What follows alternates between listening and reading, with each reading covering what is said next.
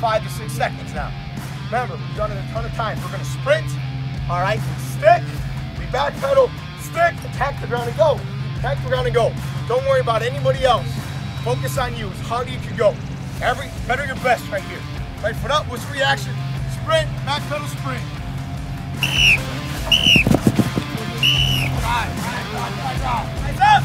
A good lesson for that last group right there. I'm not gonna get that pissed off at that kid, even though he messed up. Why do you think? Finish! Finish! I mess up shit every day. Only thing I can say to myself right here is next play, next play, next play. That's it. Good job. Guys, on this now. Back pedal, sprint, right foot over. So I'm here, he's bent.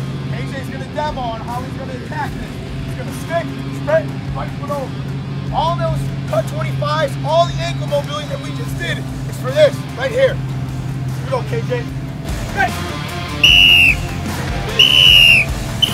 Quick! Guy.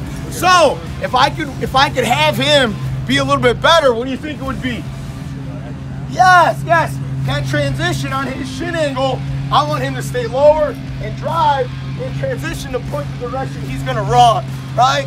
For his twist, I'll get you, Jeff. For his change of direction, he was like this, facing that way, which then makes him pick up his foot, place it down again.